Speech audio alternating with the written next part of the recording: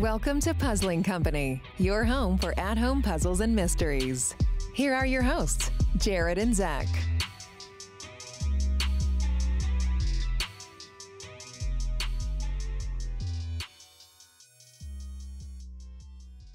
Well, welcome back to Puzzling Company, your home for at-home puzzle mysteries. It's me, Zach, here in the Deadbolt Mystery Society studio. Also with me, surprise, is... It's Jared. Who are you? I'm wondering anymore. We haven't put an episode out in a while. A hot minute, yeah. We're like, it's just been a weird existence. Well, technically, we put an episode not super long ago. That's true. But like, we're so very used busy. to the week. Yeah, so much is happening at the escape rooms in real life. Zach's trying to move. I'm trying to move. I'm just like flabbergasted at everything that has happened.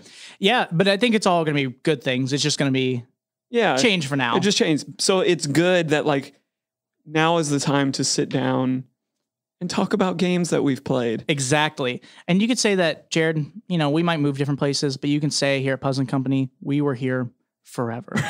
Isn't that a great transition? What a transition. Thank you. So yes, as you could tell, we are going to get to cover the video game that is We Were Here Forever, which just recently came out from Total Mayhem Games, yes. if I remember correctly. We've played their other games, really liked them. We were super excited for the new We Were Here Forever. It's one of the games that we played like when we were getting excited about creating this podcast in the first place. Yep. We were sitting around, we're like, it's games like these that get us excited, where you can clearly see that people are trying to go above and beyond to create a really cool game. Mm-hmm. So to cover the most recent one, I'm hyped. Yeah. We're going to play it anyway, so I'm very excited to get to cover it too. So, but stick with us. We are going to be back and we'll be talking about We Were Here Forever.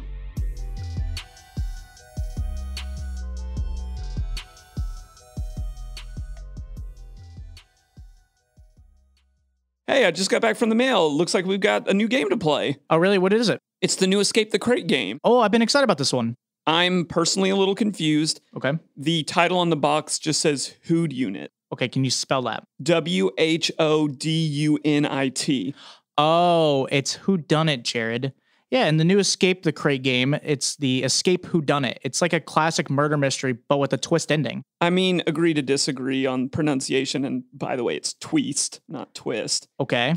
But what you can do is go over to escape-the-crate.com and use code PuzzlingCo, Puzzling C-O, all one word, and you'll get 25% off your first subscription order or any single retired box that they have. Well, welcome back to Puzzling Company. We are now here in the first section of the show that is kind of where me and Jared get to talk about, we get to review the game. We get to talk about things that we liked about the experience or the game that we got to play. We have a section that's kind of room for improvements, things that we thought could be changed up a little bit, not to like dog on the game, but more just our opinion, as well as, you know, we want games to be better. So we just try to give our feedback out there. It's really fun. I am very excited to get to talk about We Were Here Forever. Absolutely. You mind if I give our listeners a little preview about what it's all about? Go for it. So We Were Here it's a split team game put out by Total Mayhem Games, as we mentioned. It's only 2 people. I wouldn't recommend playing this game with more than 2 people. It is on Steam. We played it on Steam, and it is the traditional escape room puzzling that you are used to.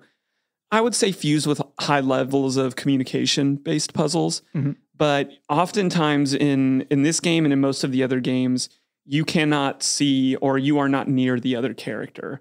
So it's not like a 2-player escape game where you're seeing the same things. Most of the puzzles are based around like, what in the world are you talking about? Yes, they are purposely made so that you don't know what the other person has and have to try to... Right. So like many of the other split screens, but more so this game than anything because you do have that element of the virtual space, the virtual environment. So it really does take it up a notch. We've covered other split team games. We've covered tabletop ones. We've covered digital ones. This one, in my opinion, takes the cake because of everything that you do get to explore. We're going to talk a little bit more about that, but you have your own screen. They have your own screen. The game also involves a walkie-talkie type system, and that's supposed to be your primary means of communicating.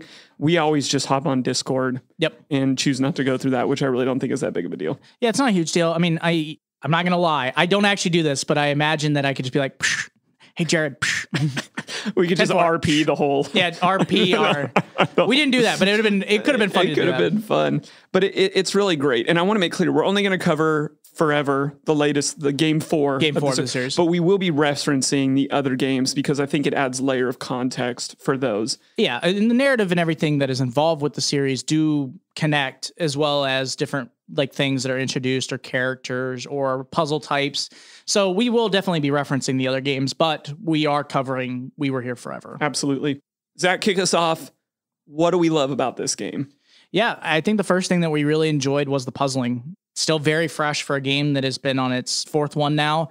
But every time that we did a new puzzle, it felt like something new. It didn't feel like I was doing the same puzzle I did in the other previous games. It was really unique and authentic to be like, oh, well, we get locked inside this box, and now we're transported in this other version of the box where we're all tiny people, and now we have to do this crazy puzzle that requires us to look at 2 different sides of a jester box. Yes. Or a puzzle that kind of requires us to be able to access and go through different pathways while being in different parts of a cube. Is how I'll put it. It was unique in terms of we ran into puzzle types that are kind of familiar that we've played in some of their other experiences or other games, but they just have a whole new spin on it. Yeah, I felt like they took risks that they didn't in the other ones. You still felt like that very familiar vein of like, this is a We Were Here puzzle. Yeah. Right. Like I'm looking at a shape and describe to me like that was there, but then they amped it. Yeah. In many different arenas. They added things that they hadn't in other games. And it's impressive because when I think split experience, I think you're limited to the type of puzzle that you can do. Yep. But they seem to defy that mentality. Like, I agree with you. It felt fresh. It just kept being good. Yeah. And I mean, like I said, it was very different. I felt like you said, there are those types of puzzles that's like you said, it's like, oh, well, I have a book that says this. And I go, okay, cool. I have 3 items I can interact with that are very similar. So you discuss it and you're able to solve it. But then there were some where we had to be like next to each other and achieve puzzles by doing things in a very timely manner and talking while doing it. We had some where we had a timer that's against us and we had to figure out how to achieve 5 different outputs and solutions within the time period. Yes. Which is pretty hard, but how that you have to do it and fail and realize like what you can do in that time period for how long. It was really cool. And like I said, I really enjoyed it. Like there was puzzles in a very specific part of the game that I know we will potentially talk about that I really enjoyed that I felt unique was a conversation you have with another character, as I'll put it.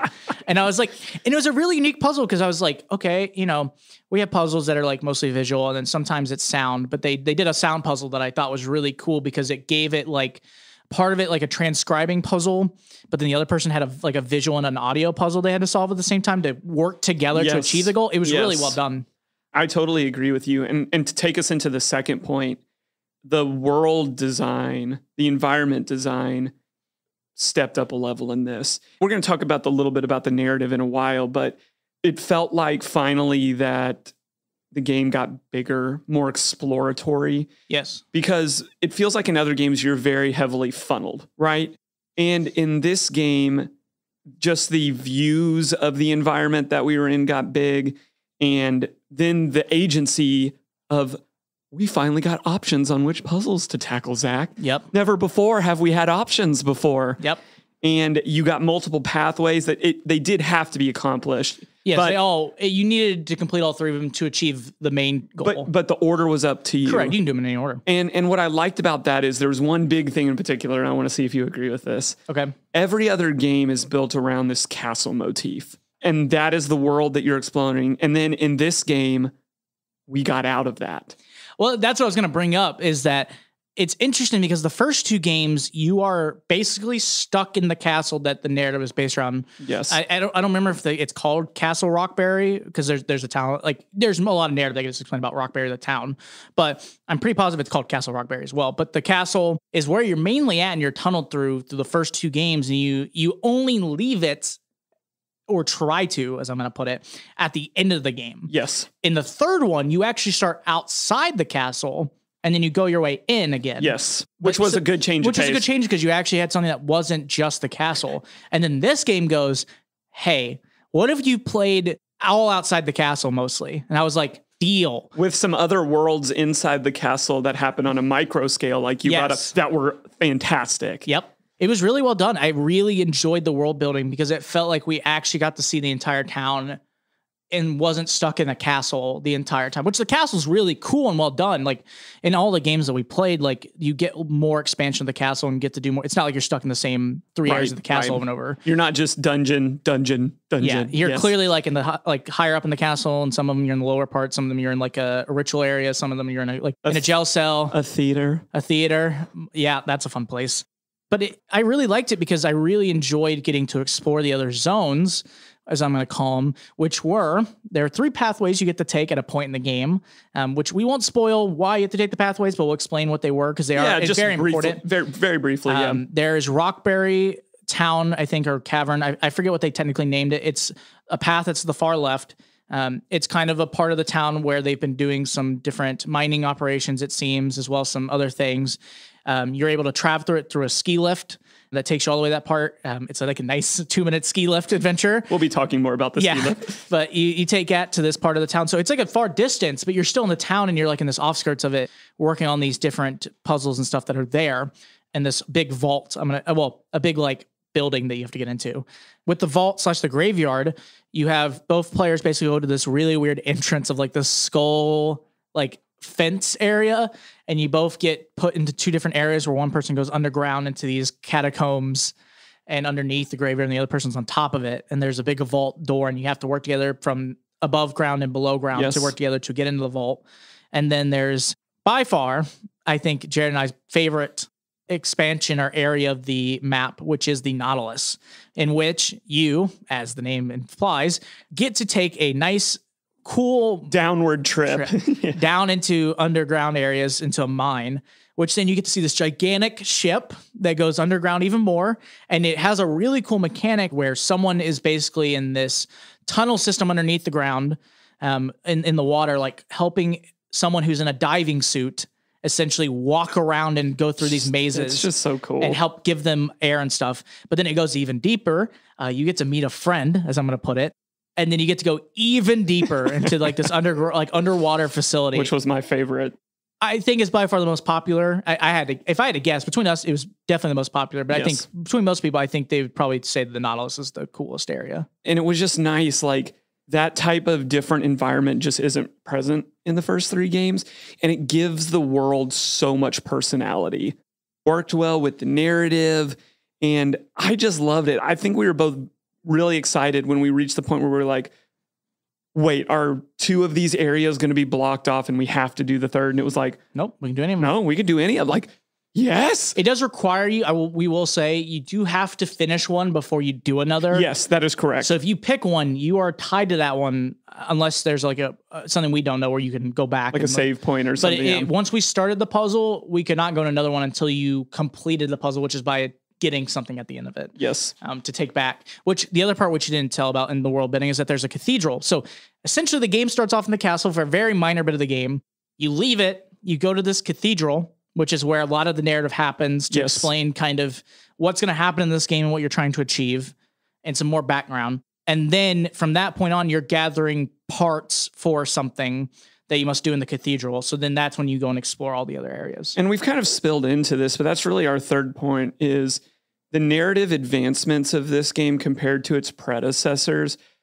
I feel like Total Mayhem Games just really hit like a strong point in telling us their story. Yep. Is the story overall my absolute favorite, like based compared to other video games? No, it's still a pretty good story. It's gotten a lot better. I mean, I remember playing the original games and I was like, I have no idea what's going on. Like, what is the story? Well, I was like, okay, I get that there's the king and like this background with the jester and all this stuff, but I was like, I don't know if it's supposed to be connected or like really what's happening. I know we keep coming back here in the other games, but then the 3rd one explores them more. And I was like, okay, I kind of get actually what's going on now. And then the new one went, let's make the narrative involved in 99% of the game. And I went, absolutely. I'm totally with it. Zach, you had one thing that happened technically outside of the game in terms of the narrative that you really liked. Do you want to touch base on that? Yes. So they did a like Tales of Rockberry, I think is what it's called. I might be wrong, so I apologize in advance. But there was a YouTube series that they did. I think they pre-released it before the actual game came out, in a series that gave backstory of Castle Rockberry, the king, the Jester and characters you've met in the other games, but specifically leading up to the game you're playing. And it's told through like a journalistic point of view of this narrator reading like someone's recollections or what they wrote down about the events of what happened back then and then leading up to what happens. And it's really well done. The music is really solid. The good voice. Really good voice. I thought it was really well done because it's something that I feel like the game was needing to kind of get people more into the narrative, because it seems that they were trying to go more in that direction in the third game after what you learn in the third game.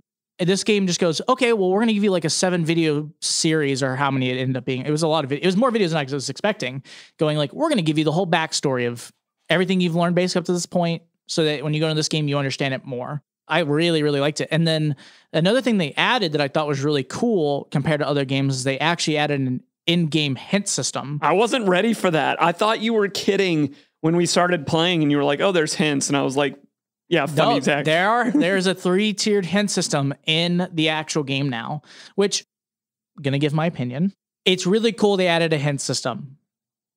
It unfortunately doesn't give the most details because if you've played the We Were Here series, most of the puzzles are quite difficult in terms of communication-based puzzles. Because they're so multi-stepped, yes. So there are probably some, we didn't look at every hint. I actually looked at it once just to see what it could do. And then we did one for another later part, but it was exactly what we knew. No solutions. Yeah, it basically helps give you like a connection point. It goes like, oh, that's really weird that there's this. And you're like, okay, I already knew that's the one. Like when I'm in a Jester box and there's these colored colored doors, I think I have a figure. Oh yeah, because we did get stuck pretty hard at one point. Yes, and I was like, perfect, great opportunity to use the hint system. We burnt through all 3 hints, and we were like, that mean anything to you? And we were like, nothing that we didn't know. So it was cool to see them experiment with it, but it doesn't meet our criteria for what the best type of hint system is. Oh, agreed. I think it's hard though, because I don't think that with how the game functions, I think it'd be really weird to be like, and how a lot of the puzzles work, you can't really give a solution unless you tell them the number, like the answer, because half of them aren't just numbers. They're right. They're like, you move shape A 3/4. Just imagine if they gave you a solution to try to do the underwater facility at the end of Nautilus. Imagine, like literally, I just imagine the game freezes. They pull up a web page on your game and it goes, here's a 10-step tutorial on how you would complete the potion making sequence. But it is interesting because that's how we used to have to do it if we got stuck. It was watch somebody else's playthrough guide or video. There's walkthroughs and stuff that people have made through the game. So I know we had that available if we needed to like be like, okay, we're like stuck. I have no idea. So let's go watch someone. But it is cool that they added an element so that you can potentially get help inside the game and not look out. But it's not crazy detailed in terms of helping you past like the main connection point. Let's transition, because that felt a little bit room for improving. Even though it was meant to say like the narrative is dope, it's definitely the best. Well, the narrative mode stuff's dope. The hint was like an add-on. Yeah, there you go. But where I want to start with room for improvements, and I think in our discussions that we were having, this is the part that like I harped on the most, is I loved the fact that there was agency in the game. Finally, like I wasn't forced to take the route that was supposed to, which is not a bad thing, but I'm always going to err on the side of options. Sure. Right. The options that were presented to us in terms of those 3 zones that we could visit, in my opinion, felt very disjointed, except for Nautilus. The Nautilus zone was fire. It was so good. I loved it so much. And I think it was hard because, again, this is an expectation conversation. We played that one first and we were on cloud 9. And then we got to the other 2 and they weren't bad, but they weren't the Nautilus. Yeah, in my opinion, it went like Nautilus is my favorite zone. And then I thought the Graveyard Says Vault did something really interesting. And then Rockberry Caverns or whatever it was supposed to be called, I forget. I had a really cool puzzle in it, and probably one of the most difficult puzzles in the game. But like it basically had like 2 or 3 puzzles in it, and that was like a majority was just doing the hard puzzles. Yes, one zone felt so much more memorable and enjoyable, and there was so much more. I feel like there's so many content. Yeah, I agree. That's a really great way of putting it. And the other zones had their moments. Yeah, but that's hard when you give agency, and it felt like there was a clear front runner. Because then I would have preferred to like save the Nautilus. Yeah, if we knew the Nautilus was gonna be the cooler one. So if you're out there listening, Zach and I differ. I say town, vault, Nautilus, work your way left to right. I think Zach is... No, I think you should do that way, because I think that's weakest to greatest in my opinion. Yes. I say weakest. I think that's the most enjoyable pathway to take. I think it would be, yeah. Yeah, but that's hard. I would want to see... It's hard for me to say, like, I want to see every zone, like the Nautilus zone, but I at least feel like they deserve equal shares of moments. Every single zone of Nautilus had a moment. And I think part of that, you could harken back to the episode where we talked about characters. Yeah.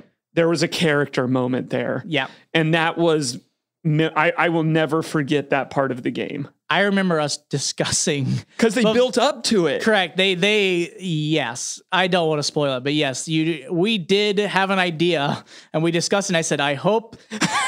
Yeah. I sorry, I don't want to spoil it, but it was like, I hope that doesn't happen. And then it happened and I was like, this is so cool, but I hate this. I loved it. It was just all set up so well. But that's what we're saying. None of them have bad puzzles in them, I don't think. We were able to get through all of those puzzles. Some of them are a little harder, a little more process oriented. Yep. But it was hard that one was like this felt like this shining achievement, and the other ones just felt so. Yeah. In comparison. I get that. Zach, this next one is funny to me, but it did bother me a little bit. Tell me a little bit about it. Sure. I'll tell you what you found funny. You found it funny too. Yeah, I did find it funny, specifically with one of them. So when you go to the 3 different zones in this game, there is a transition. Even before that. Correct. There are transitions in a lot of the game, actually. When you go between the castle and the cathedral, there's a transition walking period. When you go between the cathedral to the main hub before you split off, there is a period of travel or a transition. And then there's a transition in every 3 zones there and back. The transitions in this game went everywhere, in my opinion, from really cool to unneeded at all. And weird. And weirdly long. So as an example, we're going to spoil this. There's the ski lift transition from the main hub to I say main hub, but like the main area before you go to the 3 zones. To the town. To the Rockberry town. And you take a ski lift. It literally goes on, I think, for like 2 minutes. And nothing happens. No characters talk to us. You can't interact. Yeah, you're just sitting on a cart, like going through this, like over these, like, don't get me wrong. It does look cool to be over these, like, kind of dark and like different mountains and stuff. And it looks eerie a little bit because there's like green lighting and stuff, but nothing actually happens. You're just on a ski. Like, I was thinking they were going to scare us or give us something. Or the jester's going to show up, or like the king character, which I don't want to spoil what he's doing, but like what he does in the game. I thought they were going to do something in that 2 minutes. I actually didn't tell Jared this, but I actively looked away because I thought they were going to jump scare us in the scenario. And it basically nothing happened. I sat there for 2 minutes on a cart and I went, cool. And you're doing this in multiple different transition periods. And it just, to me, it's like if you've ever seen the Indiana Jones movie and they do that transition where you see like the plane. That's what I wish happened. Like, but instead, but instead, like they put you into this like really long walking simulator or really long ride simulators on and some of them are better than others. Like the mine cart. The mine cart was cool. Okay, the mine cart Nautilus just blew it out of the park. It was so fun doing like a roller coaster. Yeah, but it was just like on some of them, it was just awkward. Like it was dead awkward time. And even in the lift one, they cut. Yeah. They do like a cut scene and take you farther down the lift, but then you're still riding the lift for like another minute and a half. And it was like, why didn't we just cut to? Yeah. I don't know. It was a really interesting choice. I can't believe you, Jared. You're telling me that when we spun this wheel twice and it transitions between another door that you didn't think that was the coolest transition ever and needed? It just felt so out of place because I'm used to in these games, everything that you can move around, there's very little uninteractable sections. Yeah.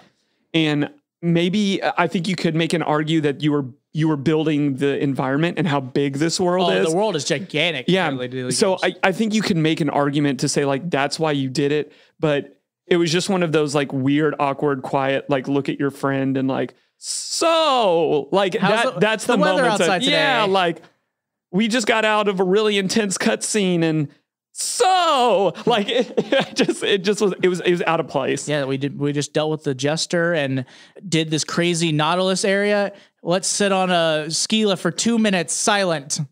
Maybe it was like forced reflection time. It might be like, what have I done?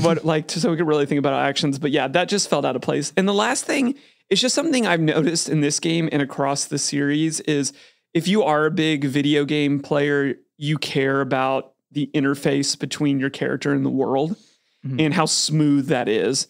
And I think oftentimes the world looks great. It's very unique, but it still feels, every single game I've noticed this, and it rang true in this game, it's still a little buggy. it's still a little choppy here and there. Yeah, and it's hard because I feel like is a kind of a minor counterpoint. Part of it, I think, is just our setups.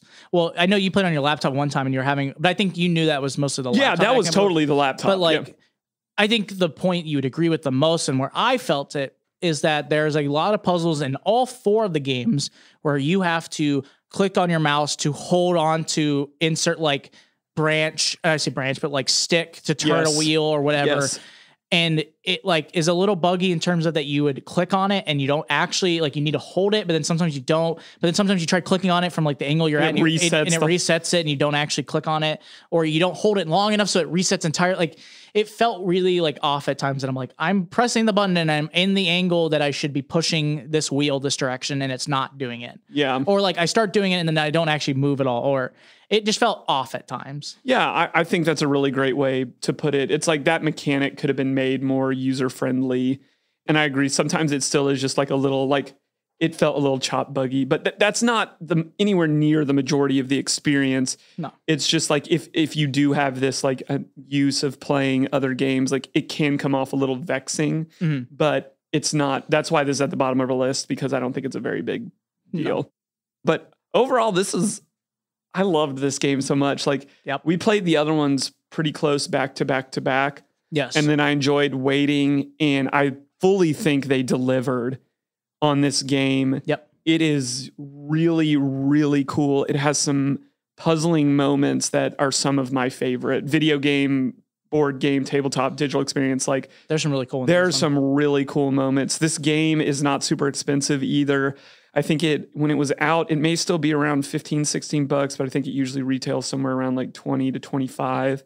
And you get a good amount of time in this game. This game went longer than I thought it was going to go as well. I think most of our games, we ended up being in like I don't remember how long it was. 10-ish hours near the end. I think the one we played this time was like, I don't remember though, because I think yours was like extended longer. I think I left the game. I think it ended up being 8 hours for me. But that's even another good that you could talk about is there are achievements for both sides. Yes, you can play this game multiple times. So you can run through it on both sides, get all of your achievements. And that's fun because I like that a lot too, because Zach and I have done that in the past. And it was like, oh, this is what you were experiencing. It is pretty funny being like, yeah, so this is what you had and you struggled with it? Wow. Yeah.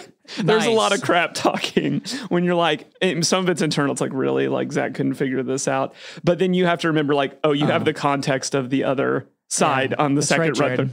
Talk bad about me again, Jared. Next time you get stuck in a puzzle, I'm not helping you out of it. I just harkened back to the chess puzzle in the second game. And that was such a... I still blame you. Okay. You know what? Welcome to Puzzling Company. Oh, it's Jared, and then Zach's leaving. Okay, I'm gone. I can't be a company by myself. You can be puzzling. I can be puzzling. Yep. Puzzling guy. That doesn't have a great ring. Welcome to Puzzling Guy. No, please don't do that. Welcome to Puzzling Company. That's going to wrap us up here in our first section. We have Puzzles to the People coming at you next.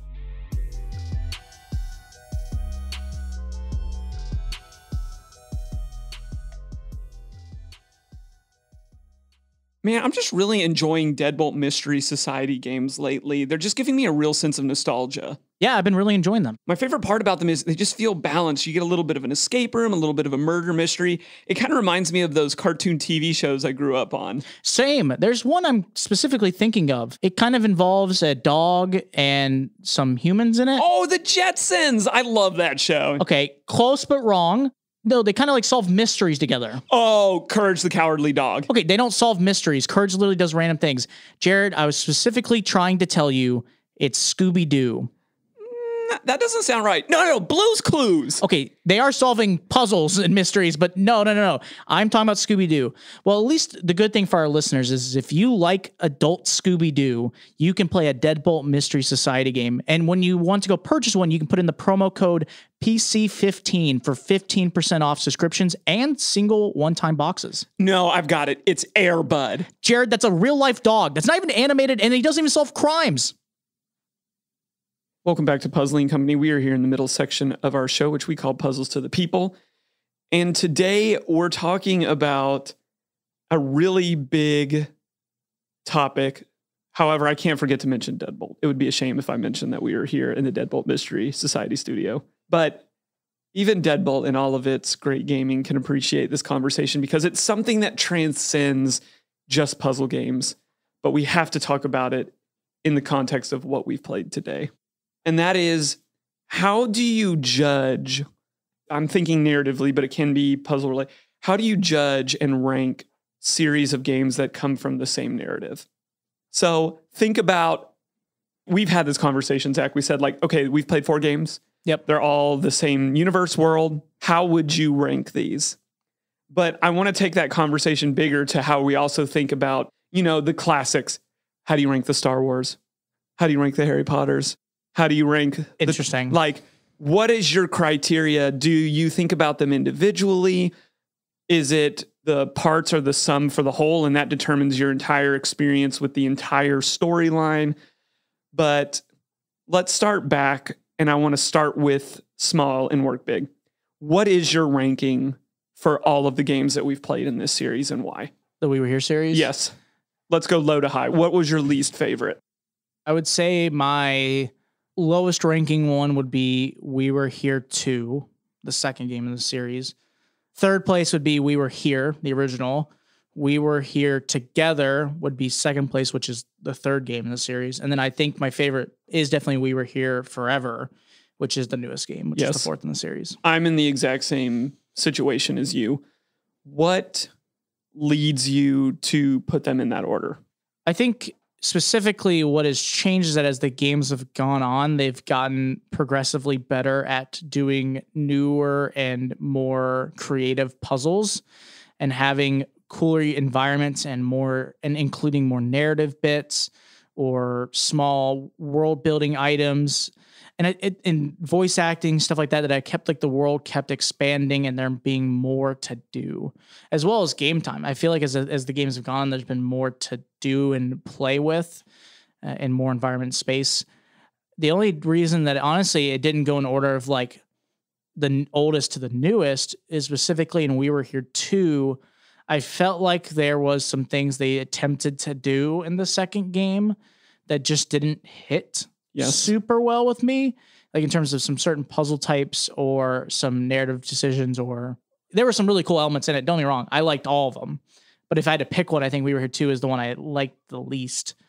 Just because I think We Were Here the first game was just like a good, like classic starter one. Like it had its problems, but it worked really well. And then it's just grown well since. Agreed. And then why I think 3 and 4 are like second place and first place, obviously, is that We Were Here Together did a really big jump in adding more world building and included a lot more narrative, specifically in the later half of the game, and more cutscene stuff and more interact. Like it had some really cool elements that made it jump and beat the other predecessors. And then this game, We Were Here Forever, said, I'm going to say the meme. There's like the meme of hold my beer. And it's like, then they do it even better. So they just go off and go, okay, well, everything you liked about the third game, what if we did more of it and added more world building? And you go, yes, I'll take that. I like that because I didn't do a whole lot of research when we played the first game, like how far this series is going to go. How does it work? The other interesting thing about this that I think is going to be different in our conversations compared to the other one is this is an original story. Yep. This isn't an adaptation from something else or something that somebody already had some preconceived notions about. But it is super interesting that I feel like we all have these intrinsic built standards in our head from playing one game to the next. So I want to talk a little bit about the difference between 1 and 2. After we played 1, I think the hope is always that games 2, 3, and 4 will continue and get better or be different, right? Yeah. In my opinion, I have the same ranking system of you is because I felt like 2, We Were Here 2, the second game, didn't offer a whole lot and didn't feel much cleaner.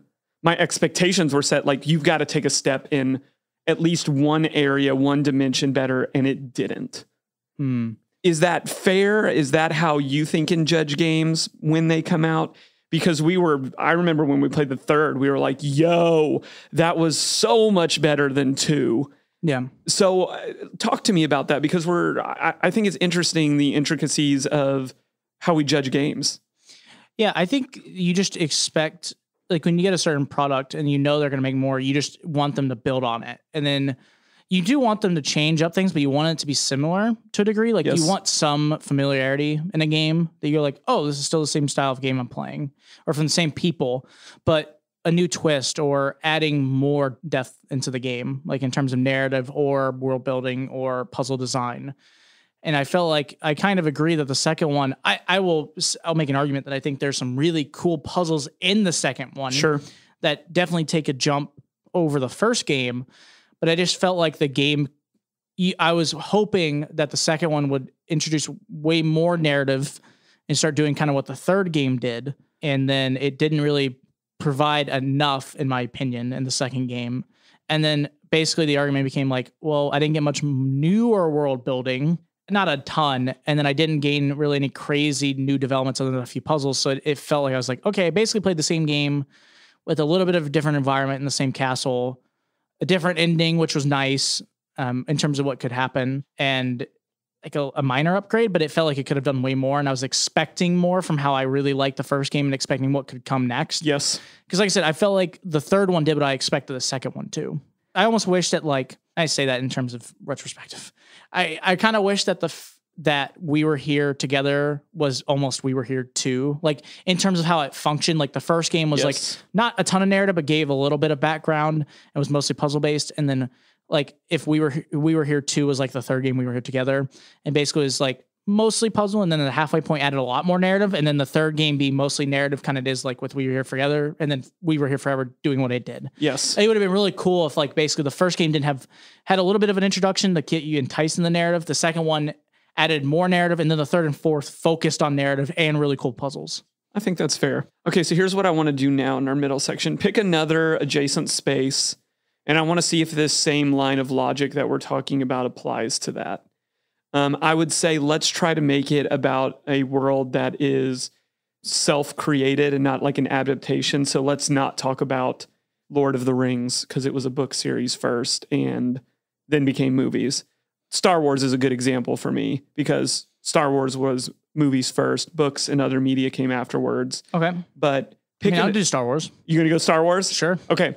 So we all know episodes 4, 5, and 6 come out first, then 1, 2, and 3. And then just recently we've experienced 7, 8, 9 with a host of intermediate flicks like Solo. and other ones. So TV shows, stuff like that. Sure. TV shows.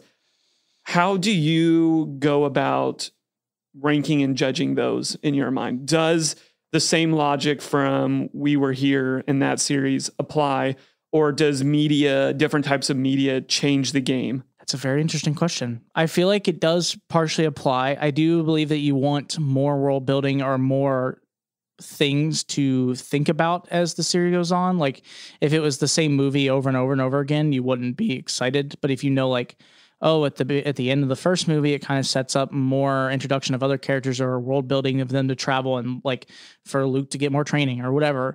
And you go like, cool. So in the next movie, you get that. And then you gain more character development and more training and more fights and stuff, and you get more of that satisfaction of like, oh, now you have my first interaction with Vader. And then, you know, the final one having the solution and like gives you the resolution of that series and going like, you got all the character development, you get the action you wanted, you get interesting developments and narrative, and then it ends and you go, cool. And then the next sets go like, okay, well, we're new prequels, so we're going to help give you more world building to explain the characters that you met already. Yes. And potentially ones you didn't know a ton about, and you only saw them when they were older. So it'd be interesting to see them when they're young. And then build on that. And then the final series goes, what if we went in the future, 30 years after you knew those characters? And you're like, okay.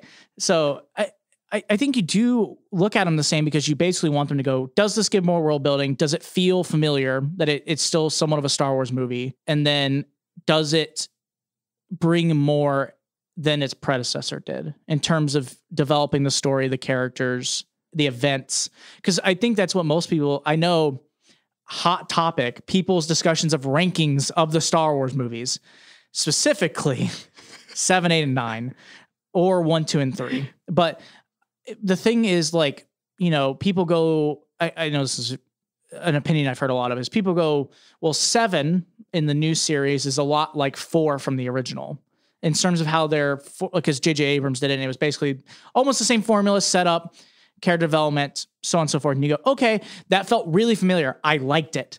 but it didn't add anything new. You're like, okay, but it's still like a Star Wars movie. I felt like that's a good Star Wars. And then 8 is probably one of the most controversial, other than 9, in terms of Star Wars movies, where people go, well, I think it was Rian Johnson did 8. And 8 takes a very different approach to a Star Wars movie. It still has the same Star Wars characters, but how it's presented, the narrative in terms of what's presented, the philosophies that they're trying to have you think about, and giving you topics that you need to discuss and figure out how you believe in them and what that truly means is really cool, because it's a different twist on the movie, but it wasn't familiar. So people go like, this doesn't feel like a Star Wars movie. Like, it feels something different, but it has characters I like. So like, some people really like it because they go, that's a really cool way of telling the story. That's very different. Then other people go like, that's not Star Wars. You know, so your people's opinion obviously are different, but I feel like most people want it to feel like it's something they know to a small degree. Like, they know it's the same series. Okay, so here's what, let me try to recap what I feel like you're saying. Okay. What you're looking for is, the word that's coming to mind is like building. Yes. Doesn't matter if it's character, world, or maybe expansion. Yeah. Is the right word. Like, that is the biggest factor that you are looking at when you're looking at games or media in a narrative series. Mm. Because if you just give me the same, or or let's say you just don't build at all, you try to give me something completely different but connected, it doesn't do a whole lot for you. Yeah. That's really interesting. I'm interested to hear what your order is. Would you like to know my order? I'll give you give your order. I'll give mine. Okay. Are we doing all 9 films? All 9 films. Oh, jeez. I'm taking Solo, Rogue One. We won't add those in because yeah. too many. I'm talking about just the core episodes, which you may not even. I don't even want to rank some of them. Yeah. No. I would say. Wow, this is hard. I think honestly 9 might be one of my least favorites. Okay, so you're going least to. I'll go least to my favorite. Okay. Okay, so I'll say 9 is probably my least favorite. 9 and then 8, probably. I think 8 has some. I actually really like a lot of elements of 8 in terms of being different, but I just don't think it's one of my favorites compared to a lot of the other ones. And then I want to say it's 2. Then I want to say it's 1. I'm going to say then it goes 7. Okay. So I've covered all the sequels. Right. Now you have the core collection. So I have 3, 4, 5, and 6. Yep. Wow. Okay. I'm going to say 4 is next. Then I'm going to say, I feel like people are going to judge me for this. I'm going to say it goes 6, then 5. So 5 is your favorite. Well, there's 3 still. Oh, 3. I think 3 and 5 are like my 2. Wow. You've got 3 that high. Here's the thing. I think it depends on when you were born. Oh, I agree. I think this goes way beyond the context. But like some of 3 is not the greatest, but the whole end of 3 is probably one of the most nostalgic things I can think of, and best and coolest moments in Star Wars history has been Anakin and Obi-Wan at the end of episode 3 and the development into Vader. And it is so well done, in my opinion. I mean, you could argue there's parts in the beginning of episode 3 there, but I feel like in terms of my age, that's what I grew up with, and I had watched the originals, but like seeing 3 was one of the coolest things. I mean, most people will tell you one of their favorite scenes in Star Wars is the battle between Anakin and Obi-Wan. Okay. So I would say 3 and 5 are like near each other. You got to pick. I'd say 5 is better than 3, but 3 is like second. So let's recap. From greatest to least, I go 5, 3, 6, 4, 7, 1, 2, and then 8, 9. Yeah. Okay. I'm with you on a lot of that. Yep. Going least to worst, I'm 9, 8, 2. Yep.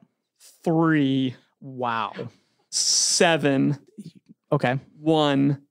And then it goes 1's good. I love Darth Maul. And then it goes 6, 5, 4. 4 is your favorite. 4 is my favorite. Interesting. No, I'm sorry. I've got that backwards.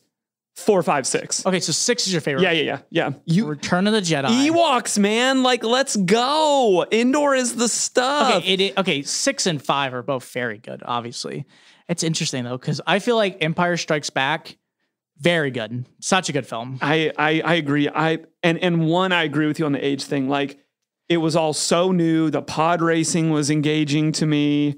I thought the end of 1 is just, like, obviously, I love Qui-Gon Jinn, and I loved the Darth Maul. But here, section of the movie. but I want to bring it back because here's what I want to ask you if you think this is true. Okay. Because I feel like We Were Here did something that I'm not used to. Okay. Which is you have this new concept, the first one. It comes out and you're like Pirates of the Caribbean. Okay. Dope. Yep. Love Pirates. Johnny Depp, like that Orlando Bloom, Keira Knightley, like, and then as it goes on, it's like, what are we doing here? Sure. And then it kind of felt like that when they did episode 1. It was like you could get excited about it. Maybe you didn't like some things. And then it just 2 and 3, in my opinion, just got worse. And then 7, 8, 9 followed the same thing. It's like, okay, here we're going to rebirth it again. 7 has some potential. It depends on how 8 and 9 goes. But I feel like it's so hard to produce a sequel, trilogy, quadrology that keeps getting better. Yeah. In Wish You Were Here, if you don't count 2 and you start from 1 and go to the end, it gets better. Yep. Is that a difference in gaming versus just media? I don't know if they are I don't know if they have to be entirely different from each other. I think it just depends on what you're doing. Because you can make arguments that 7, 8, and 9's reason was that they had different directors for different movies. Sure. So having J.J. Abrams do the first and the last, but not the second one, that's what I think most people were frustrated with, in my opinion, was that like, okay, well, J.J. Abrams basically made 4 again with 7, but I was like, it was something really familiar. Everyone really liked it. It was like familiar. So you're like, cool, I get to do this and we're going to build it again. And then 8 went, let's try something completely different. And I was like, okay, interesting, but it doesn't really fit after 7 and it kind of is its own thing. And then you do 9 and 9 goes, hey, everything that you just learned in episode 8, we're going to retcon in the first 30 minutes of the movie. And then the rest of the movie is going to be a speed chase of nostalgia. And you're like, weird, but okay. Because I hated that 9 basically went, let's retcon episode 8. And I'm going to just scream at you that character is back. And you're like, how? Okay, so I want to, before we jump in, I think it's fun to like talk favorites and all of that. So I'm going to name a couple of other series. You're going to give you yours. I'm going to give you mine. And then I want to finish this conversation about looking at some of the other games that we've played that have had storylines, consistent storylines over games. Talk about how we feel about those a little bit. Harry Potter, not the books, just the movies. I have the ring. I don't know if I can. No, I just want you to give me your favorite. Oh, my favorite of all. Give me your favorite. Half-Blood Prince. Really? You're a Half-Blood Prince? Well, it's hard. I really like the book. Also, Goblet of Fire. Those are like my 2 favorites. You got to pick one. You can't. Stop this, Jared. I can have 2 favorites, okay?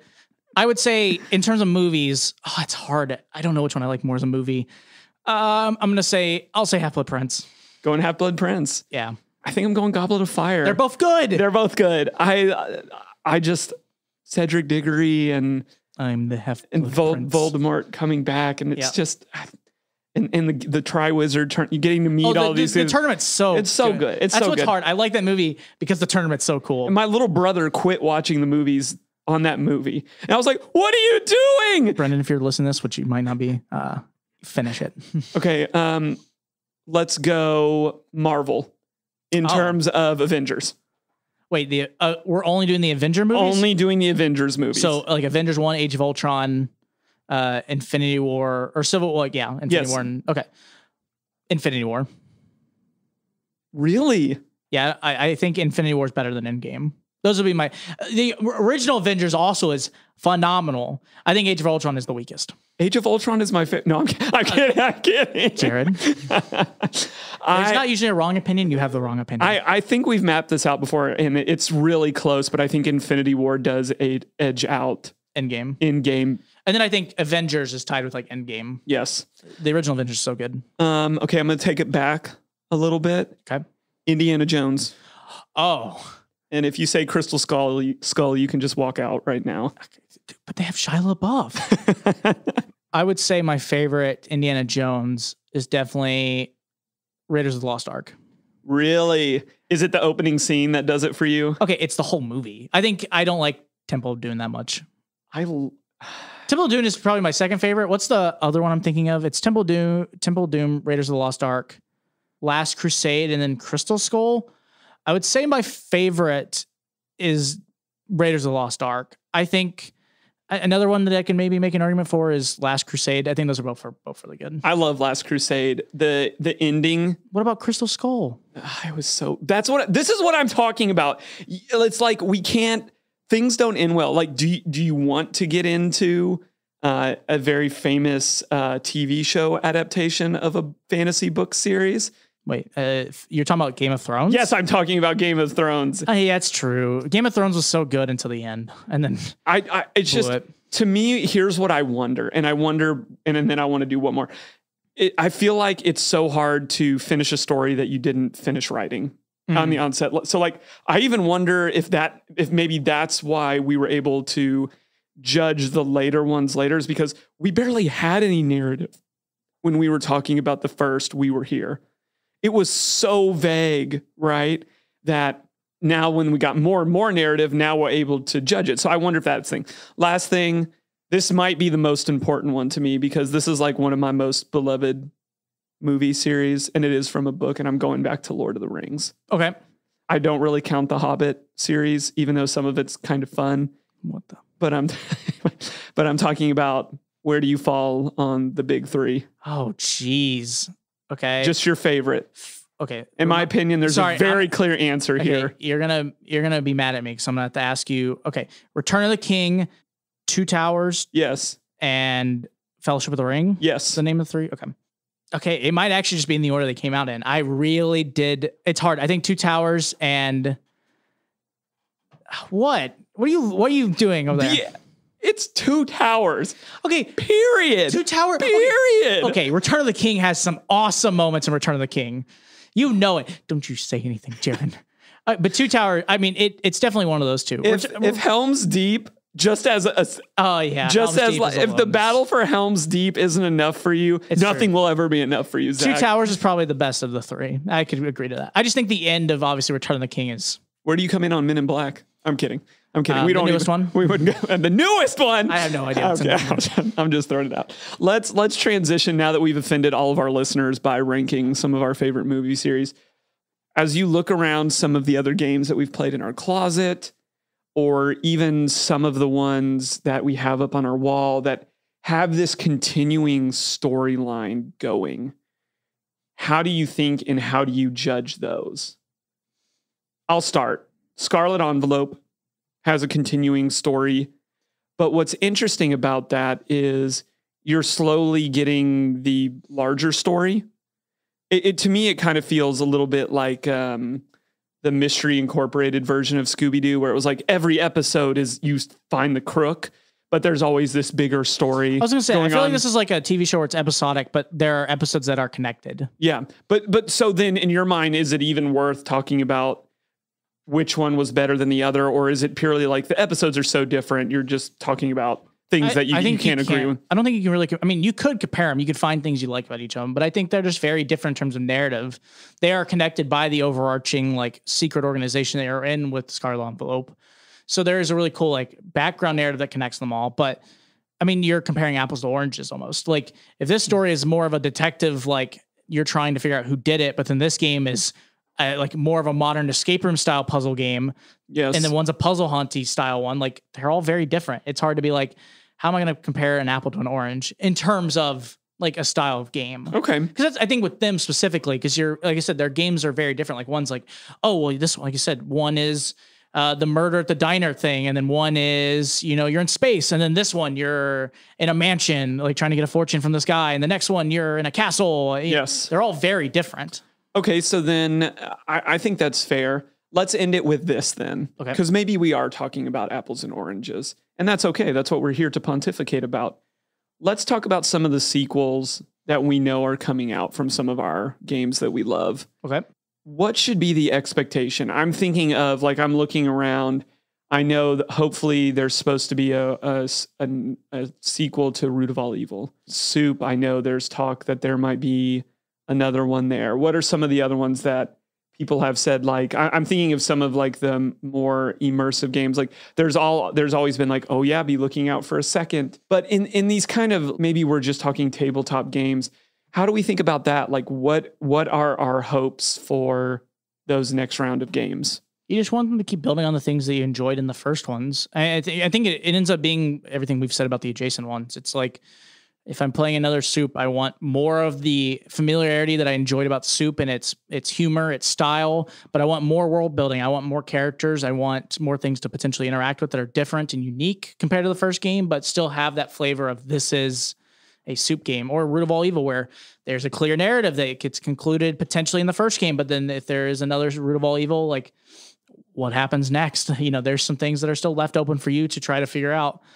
With all those games, like when we played series like the Maddox Lost Treasure, or yes, the Posey Ring, like some of those that are connected to a degree. Connected versus continuation. Yes. Like, you just want more of the things you liked in it. So you want that familiarity, but a new spice and, like you said, expansion or something that makes it fresh but familiar, I think is what you always want. Or that's what you're looking for, because you want a product that, unless it's made that they're all very different, like you make different products that go like, this is this style game.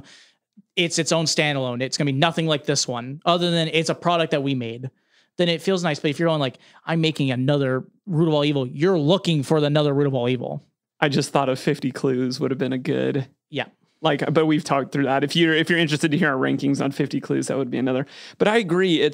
We want to take what is familiar with us into a new chapter. Yep. We don't want to lose the good familiarity of what some of our most beloved games hold.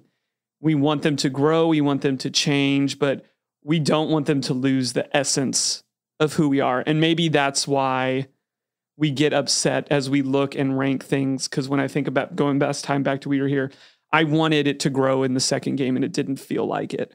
Or in the Star Wars, it just changed so drastically and it didn't maintain its quality from its other ones. So I think it's really interesting. If you're out there, I would challenge you to rank some of your favorite media series. I'm sure there's ones that we'd be interested in, and really challenge yourself to think about why you consider them better or worse. Because inevitably we're always all as people giving feedback. And I think we need to be able to verbalize those. And that's why I enjoyed this exercise with you today, Zach, because I'm really trying to ask myself, why do I feel different ways about games that are interconnected in a direct narrative series? Like, what really is asked of the next and the future one? That's really going to wrap us up for our middle section. We have questions for creators coming at you next.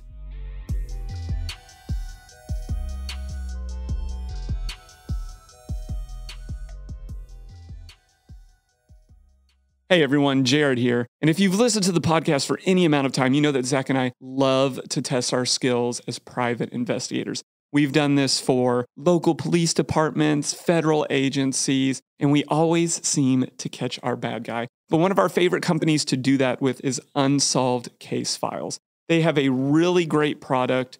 Their game works through envelopes. Every time you solve part of the case, you open another envelope and you get to dig into even juicier and deeper details until you finally figure out what's going on. They have a great online input system for their answers. And of course, as we always talk about, a great hint system to complement it when you get stuck and you're looking for that extra nudge.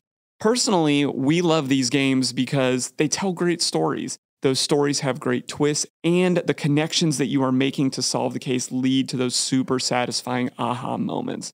Me personally, I like these games because they're what I call one-sitting games, which means they take about an hour to 2 hours, and you don't have to worry about a cliffhanger ruining it if you want to get all the way through it. You're getting an entire story, an entire game every time you play an Unsolved Case File games. Currently, there are 8 of these games out there. You can find these games at unsolvedcasefiles.com. And just for being one of our listeners, you can get 15% off by using the code PUZZLE15, all one word, PUZZLE15 at unsolvedcasefiles.com. Welcome back to Puzzling Company here in the last section of our show called Questions for Creators. We get to meet the awesome people that make the games that we love, except for today, where we do not have a creator with us today. It has been a crazy time for Total Mayhem Games with the release of this game. We've been in contact with them. We've missed each other a couple of times. We're hoping to get this interview up because they're really good game creators. If you've listened to the rest of this episode, you know that Zach and I really enjoy their content. But Zach, sometimes you just can't get it done on a deadline. True. And very similar to last year when the creators of Key Enigma for Hack Forward weren't able to get together. And that's okay. if we can get the interview, we're going to put it up there. But definitely still check these games out. Think about being one of our Patreon members, because our Patreon members are going to get a copy of one of these games. And this is just, I just really enjoy it. I'm very interested. One of the questions that we'll hope to ask is there going to be another one?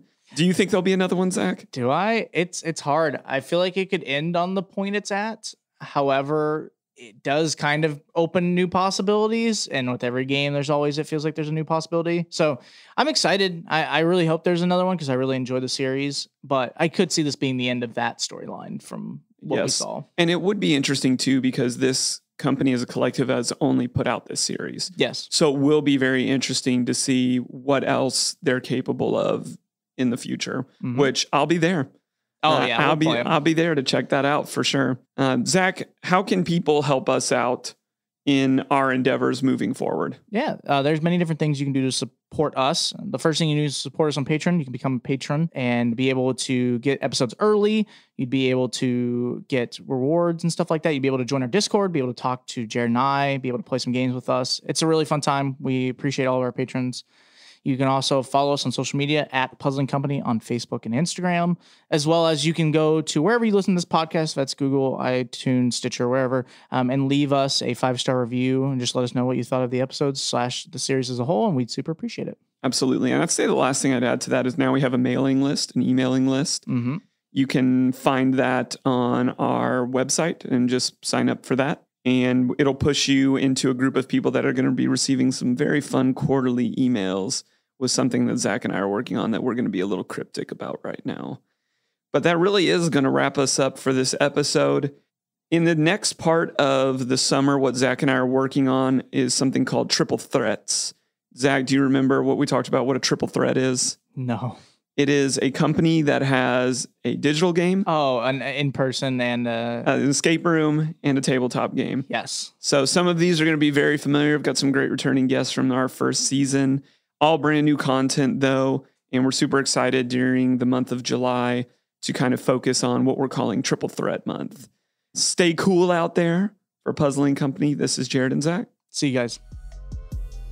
Thanks for listening. Find us on social media at Puzzling Company and online at puzzlingcompany.com. Check back weekly for new episodes. Until next time, keep puzzling.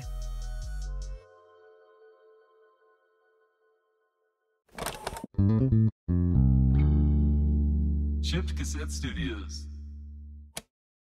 This has been Rogue Media Network Podcast.